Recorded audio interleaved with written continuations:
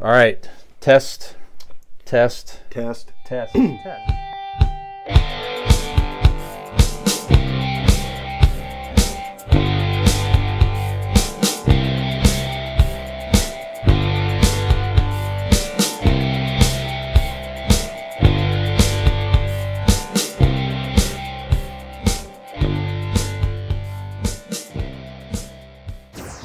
And welcome back to Convincing Idiots. I'm wearing a Browns hat here this evening, gentlemen.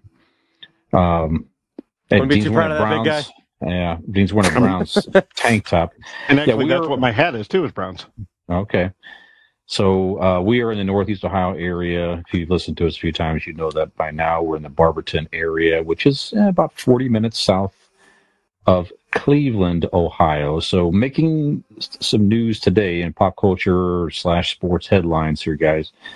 The Deshaun Watson suspension has finally come to a close.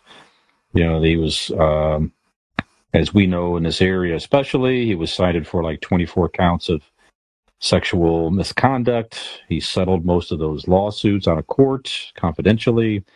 And the league gave him initially a 6-game suspension using a new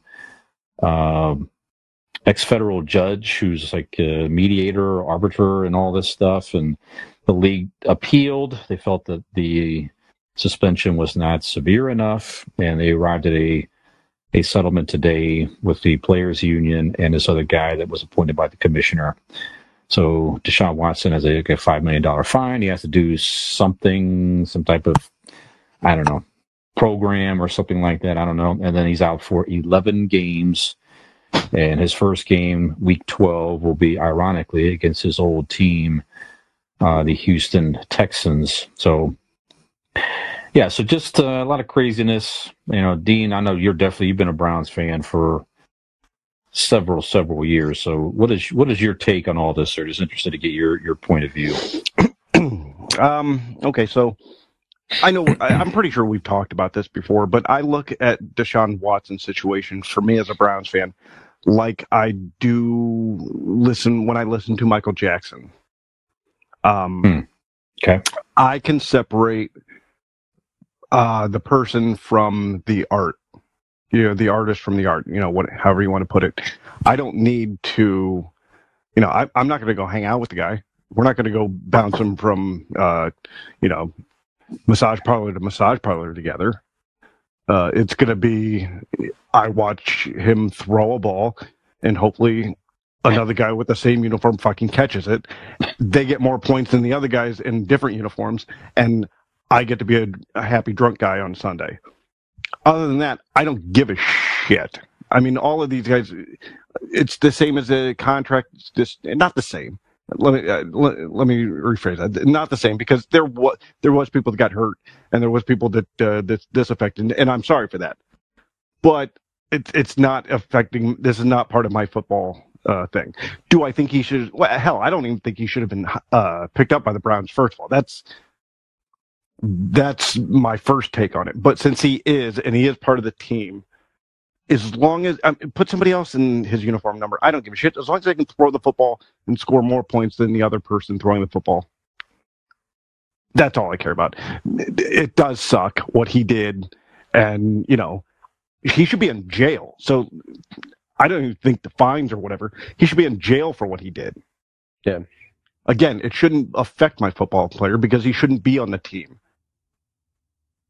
But again, there's a lot of football players, there's a lot of actors, there's a lot of musicians, there's a lot of people, famous people that do shitty things, but people still go, well, but have you heard the new album?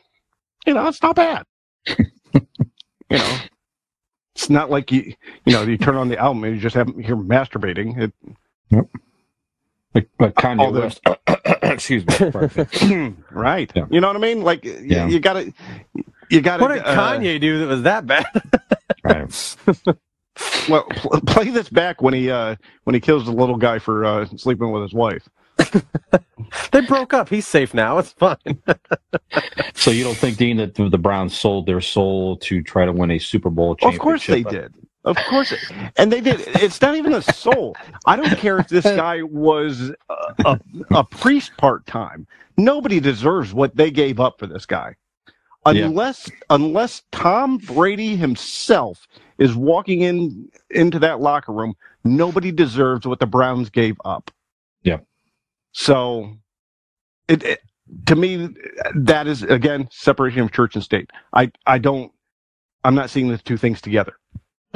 Nobody should have been given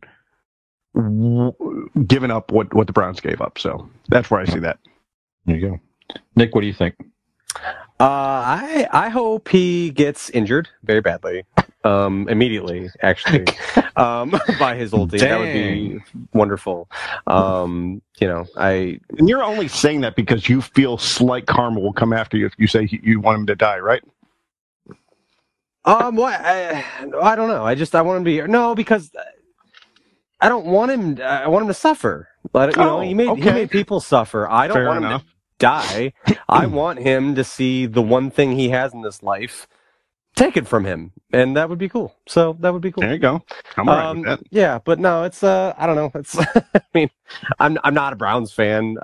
I find it a little. I don't know what the right word is. I find it not impressive. Maybe it is kind of impressive. The ways that they find to be bad is kind of crazy. Like the different inventive ways they find to fuck up in like every aspect of a like. I can't think of a professional sports franchise that has been consistently so like poor at everything. Like I just don't Detroit know how Lions. it happens. Ooh, Even the Lions, like I in my lifetime have seen the Lions be a good team. Like I remember Barry Sanders. Like they were. I've seen it happen. It was since I've been alive. It's wild to me. But you were saying though about like the fact that he's coming back against his old team, and we were talking a little bit off camera. I'm like, it's so like.